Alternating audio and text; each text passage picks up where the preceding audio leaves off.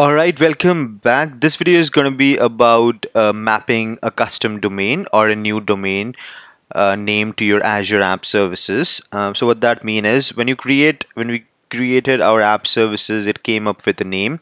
In my case, it was code-red-app service and .azurewebsite.net. But that's not the name you want to give it to your customer. Let's suppose you've launched your shopping website or you've launched some sort of e-commerce or fitness related application and you need to have a specific name, www.xyz.com. How do you make sure that whenever your customer hits that particular URL, your application should give you them response? You don't want to use this custom Azure name, Azure website DNS, rather you want to use that. How do you do that? In case if you have already got the domain like I have, so I have got a domain called scaleupinfra.com managed by Hostinger, and now your DNS could be anything, Big Rock, GoDaddy, any of the domain name provider. So I've already got a domain.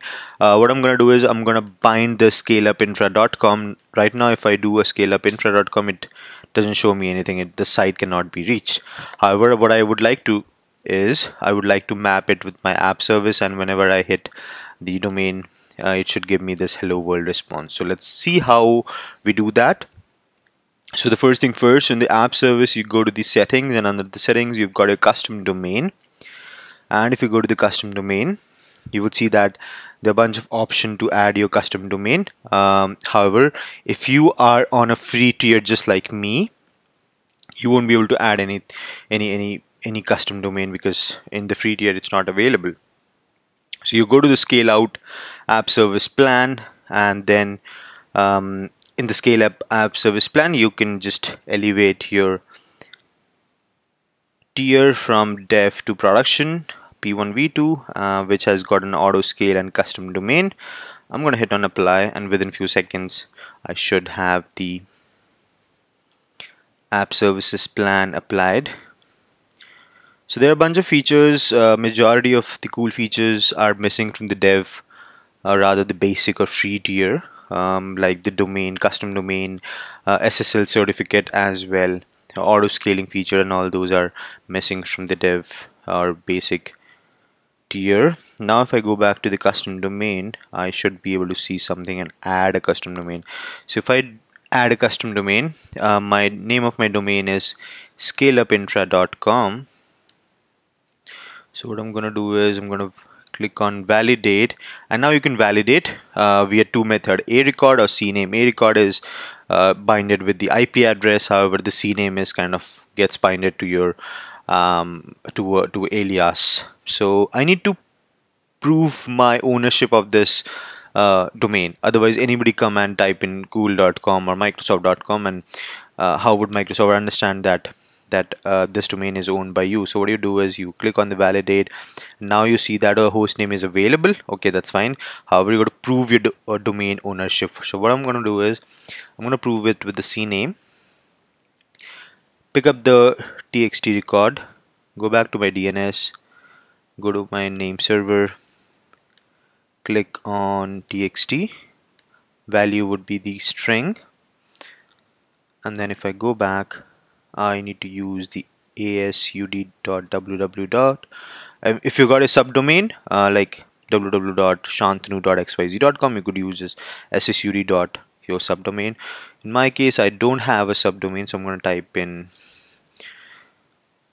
this and just hit on the add record. Alright, that's been added. So next record would be the cname record.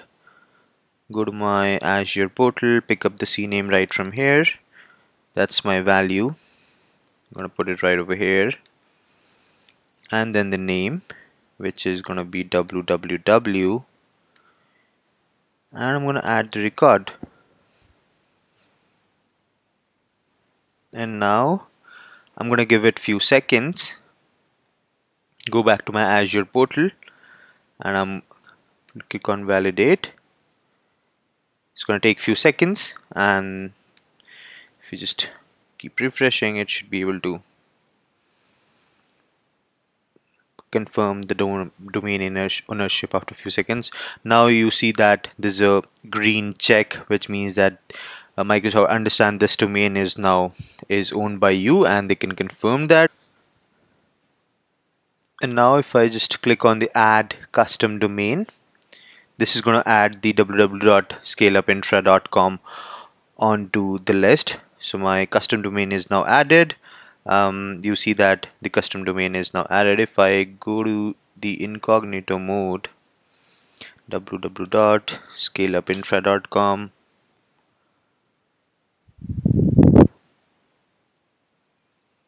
just take few seconds, and then whatever responses you were getting from your Azure DNS code red hyphen, the same response is now being given by the scale up infra, because that's what you want. You want to give a domain name which your customer can remember, not some xyz.azurewebapp.com. However, if you see, it's not secure at the moment because we haven't got any SSL certificate. So that's what we're gonna do next.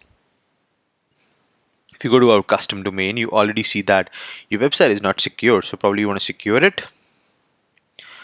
And I am going to upload a PFX certificate. I'm going to upload the certificate. That's my certificate. Click on open, and my super secret password. Hit enter, upload it, and now it's uploading the certificate. So that's been updated. Add binding.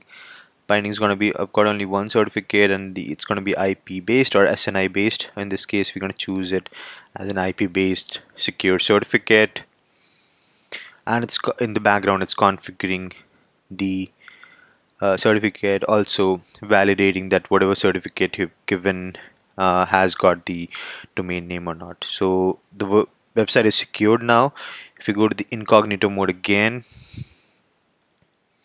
and type in scaleupinfra.com, you would see that non-secure button has gone, and it's absolutely certified by Zero SSL, from where I've purchased the certificate. And yeah, that's about it. This is easy how it is to map a domain and upload your certificate and bind with your custom domain as well.